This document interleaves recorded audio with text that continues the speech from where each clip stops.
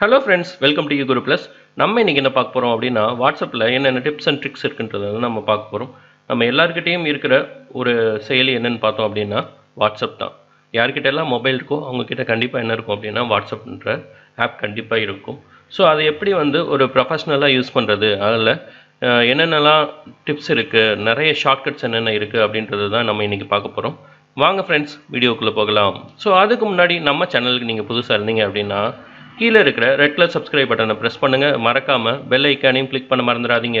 அப்பதான் அப்டேட்ஸ் உங்களுக்கு உடனுக்குடனே கிடைக்கும். வாங்க ஃப்ரெண்ட்ஸ், வீடியோக்குள்ள போகலாம். ஓகே, இப்போ உங்களோட வாட்ஸ்அப் ஓப்பன் பண்ணிக்கோங்க. நார்மலா ஒருத்தருக்கு நீங்க ஒரு மெசேஜ் அனுப்புறீங்க அப்படின்னா அது வந்து உங்களுக்கு போல்டில் இட்டாலிக்ஸில் வேணும் அப்படின்னா எப்படி பண்ணலான்னு பார்த்தீங்கன்னா, நீங்கள் டைப் பண்ணுற மெசேஜுக்கு முன்னாடி ஆஸ்ட்ரிக் சிம்பிள் உங்களோட மெசேஜ், ஃபார் எக்ஸாம்பிள் நான் இங்கே வெல்கம் டைப் பண்ணுறேன், ஆஸ்ட்ரிக் சிம்பிள் ப்ரெஸ் பண்ணிங்கன்னா அந்த மெசேஜ் பார்த்தீங்கன்னா உங்களுக்கு போல்டில் ஆகிடும். ஸோ அடுத்தது பார்த்தீங்க அப்படின்னா அண்டர்ஸ்கோர் சிம்பிள் யூஸ் பண்ணால் என்ன ஆகுன்னு பார்ப்போம். இப்போது உங்களோட மெசேஜுக்கு முன்னாடியும் பின்னாடியும் அண்டர்ஸ்கோர் யூஸ் பண்ணுங்க. ஸோ இப்போ பார்த்தீங்கன்னா உங்களோட மெசேஜ் இட்டாலிக்ஸ், அதாவது ஒரு பக்கம் சாஞ்ச மாதிரி இருக்கும். ஸோ அடுத்தது ஸ்ட்ரைக் த்ரூ, கிராஸ் பண்ண மாதிரி இருக்கும் இல்லையா? ஸோ அதுக்கு என்ன பண்ணுறோம் அப்படின்னா tilde சிம்பிள் முன்னாடியும் பின்னாடியும் போட்டுக்கோங்க. ஃபார் எக்ஸாம்பிள் இப்போ வெல்கம் டைப் பண்ணிவிட்டு முன்னாடியும் பின்னாடியும் tilde சிம்பிள் யூஸ் பண்ணுறேன். இப்போ பார்த்தீங்கன்னா அந்த மெசேஜ் உங்களுக்கு போல்டு, இட்டாலிக்ஸ் அண்டு ஸ்ட்ரைக் த்ரூவில் உங்களுக்கு வந்து மெசேஜ் கிடைச்சிருக்கும். அண்ட் செகண்ட் பார்த்தோம் அப்படின்னா இப்போ ஒரு இமேஜ் சென்ட் பண்ணுறீங்க. ஃபார் எக்ஸாம்பிள் நார்மலாக நம்ம இமேஜ் சென்ட் பண்ணியிருப்போம்.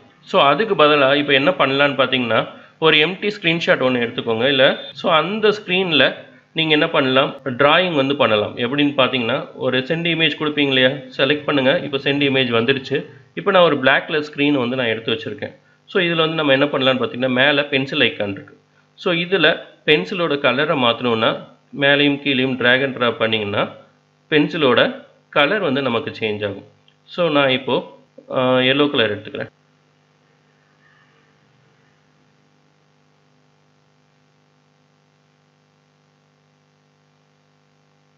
ஸோ இப்போது குட் மார்னிங் அப்படின்னு சொல்லி டைப் பண்ணுறேன்.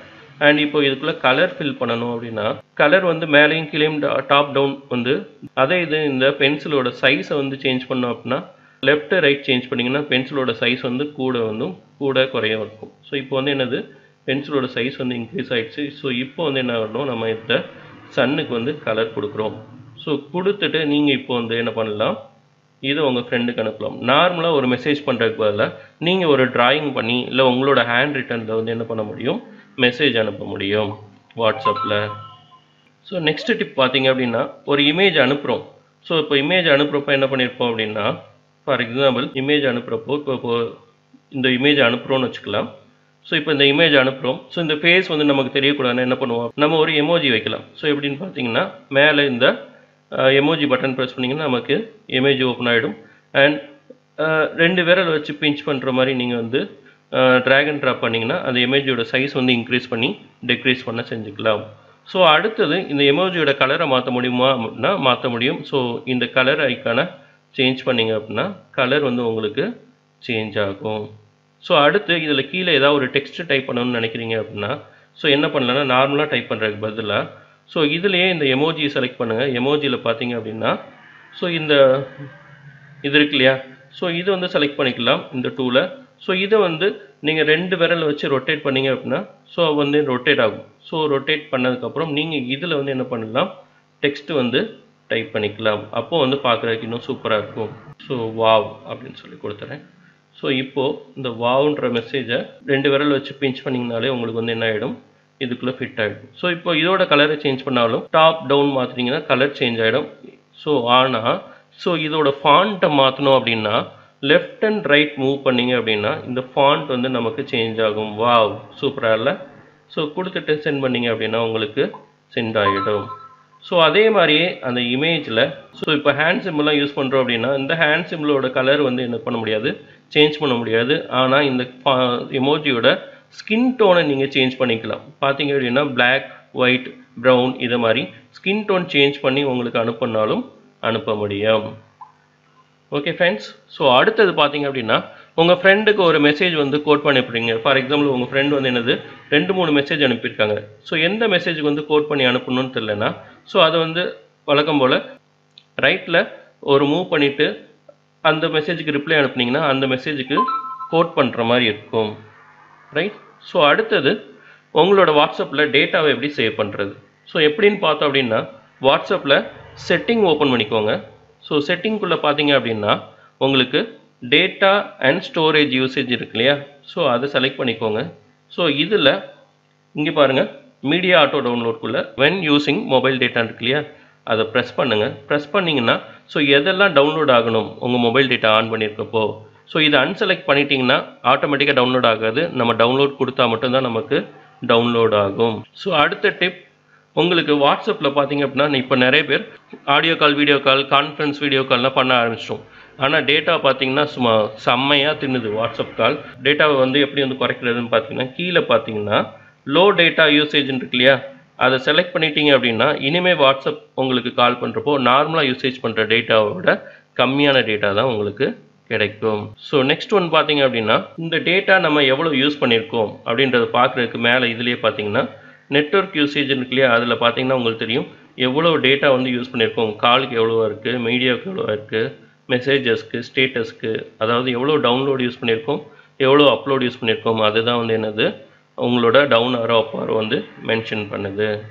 ஸோ இதை நீங்கள் கிளியர் பண்ணாலும் கீழே ரீசெட் கொடுத்துட்டிங்கன்னா உங்களுக்கு கிளியர் ஆகிடும். ஸோ நெக்ஸ்ட்டு ஒவ்வொரு ஃப்ரெண்ட்ஸுக்கும் யாருக்கு வந்து அதிகமாக மெசேஜ் அனுப்பிச்சிருக்கோம் அந்த ஸ்டாட்டிஸ்டிக்ஸ் பார்க்கணுன்னா ஸோ இதிலே பார்த்துக்கலாம். எப்படின்னு பார்த்தீங்கன்னா, ஸோ இதில் செகண்ட் ஆப்ஷன் பார்த்தீங்கன்னா ஸ்டோரேஜ் யூசேஜ்னு இருக்கு இல்லையா?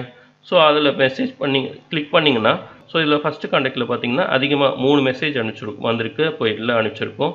ஸோ அதே மாதிரி அண்ட் அதை ஃப்ரீ அப் பண்ணணுனாலும் நம்ம என்ன பண்ணிக்கலாம், இதை செலக்ட் பண்ணி கீழே டெலிட் ஐட்டம்ஸ் கொடுத்தீங்கன்னா உங்களுக்கு வந்து என்ன ஆகிடும், டெலிட் ஆகிடும். ஸோ நெக்ஸ்ட்டு உங்கள் ஃப்ரெண்ட்ஸுக்கு நீங்கள் அதிகமாக வந்து ஒருத்தருக்கு வந்து மெசேஜ் பண்ணுறீங்கன்னு வச்சுக்கோங்க. ஸோ அப்போ வந்து என்ன பண்ணலாம் அப்படின்னா, ஃப்ரீக்வெண்ட்டாக யூஸ் பண்ணுற காண்டாக்டை நம்ம வந்து ஹோம் ஸ்க்ரீன் கொண்டு போயிடலாம். ஸோ அது எப்படின்னு பார்த்தீங்க அப்படின்னா, எந்த காண்டாக்டை நீங்கள் ஆட் பண்ணணும்னு நினைக்கிறீங்களோ அந்த காண்டாக்டை நீங்கள் ஓப்பன் பண்ணிக்கோங்க. ஓப்பன் பண்ணிவிட்டு ஸோ இந்த மேலே 3 டாட் இருக்கு இல்லையா? அதை செலக்ட் பண்ணிவிட்டு மோர் கொடுங்க. மோர் கொடுத்துட்டிங்கன்னா லாஸ்ட்டில் பார்த்தீங்கன்னா ஒரு ஆப்ஷன் இருக்கும், ஆட் ஷார்ட்கட். ஸோ கொடுத்துட்டு ஆட் கொடுத்திங்கன்னா போதும். ஸோ இப்போது அந்த காண்டாக்ட் நீங்கள் ஓப்பன் பண்ணிங்கன்னா ஆட்டோமேட்டிக்காக வந்து அந்த சேட் வந்து ஓப்பன் ஆகிடும். ஒவ்வொரு டைமும் வாட்ஸ்அப்பில் போய் அந்த சேட் ஓப்பன் பண்ணணுன்ற அவசியம் இல்லை.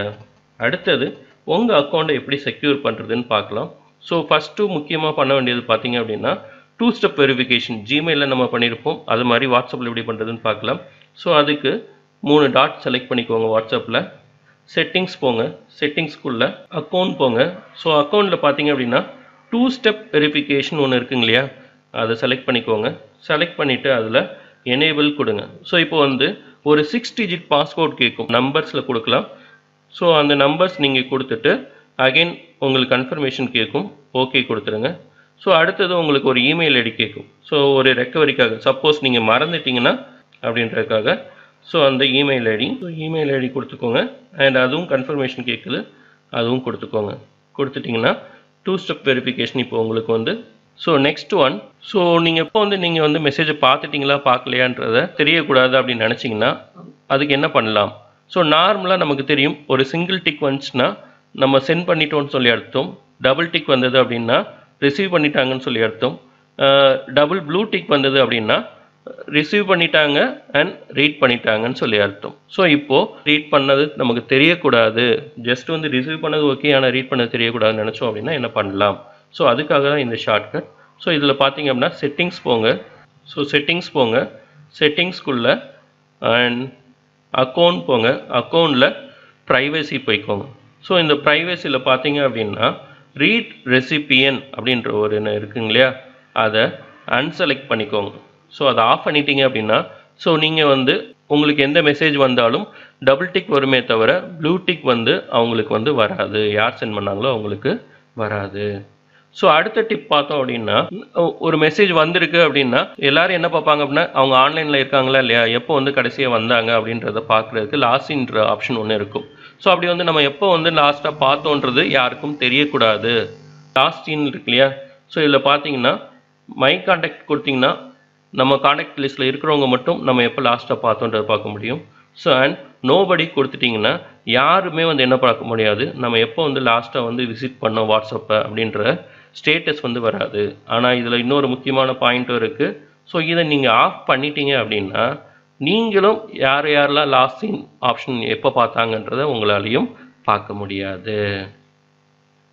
அடுத்தது உங்கள் ப்ரொஃபைல் ஃபோட்டோவை எப்படி செக்யூர் பண்ணுறதுன்னு பார்த்தீங்கன்னா, ஸோ இதுலேயே ப்ரொஃபைல் ஃபோட்டோன்னு ஒரு ஆப்ஷன் இருக்குது. ஸோ இதில் நோபடின்னு கொடுத்துட்டிங்கன்னா உங்களோட ப்ரொஃபைல் ஃபோட்டோவை யாருமே பார்க்க முடியாது.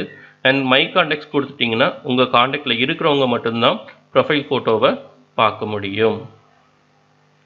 ஸோ நெக்ஸ்ட் ஸ்டெப் பார்த்தோம் அப்படின்னா, யாருமே குரூப்பில் ஆட் பண்ணக்கூடாதுன்னு நினைக்கிறீங்க, இல்லை என்னோட கான்டாக்டில் இருக்கவங்க மட்டும்தான் ஆட் பண்ணணும்னு நினைக்கிறீங்க. ஸோ அப்போ வந்து என்ன பண்ணலாம் அப்படின்னா, வழக்கம் போல் இந்த 3 டாட்டை ப்ரெஸ் பண்ணுங்கள். செட்டிங்ஸ்குள்ளே போய்க்கோங்க, அக்கௌண்ட் போங்க, அக்கௌண்ட்குள்ளே ப்ரைவசி ஆப்ஷன் செலக்ட் பண்ணிக்கோங்க. அதில் லாஸ்ட்டில் பார்த்தீங்கன்னா குரூப்ஸ்ன்னு சொல்லி ஒரு ஆப்ஷன் இருக்குது.